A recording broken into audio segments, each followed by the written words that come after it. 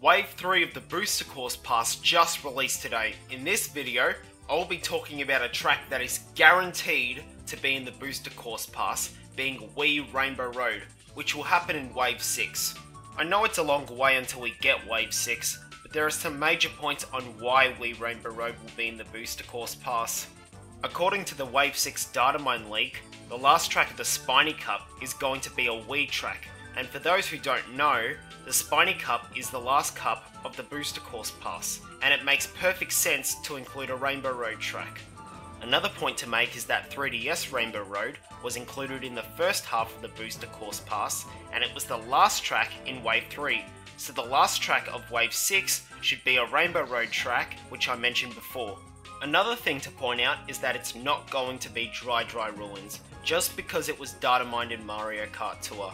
There are also plenty of Mario Kart 7 tracks that are not in the Booster Course Pass. And even in the Booster Course Pass, tracks like Shroom Ridge and Snowland are still not in Mario Kart Tour, making the options very open for the Booster Course Pass. When Wave 6 is announced in 2023, no one is going to talk about Vancouver Velocity or Maple Treeway. It's just going to be about Wii Rainbow Road because we haven't seen that track since Mario Kart Wii, which is like 14 years ago. I hope you liked this video about Wii Rainbow Road.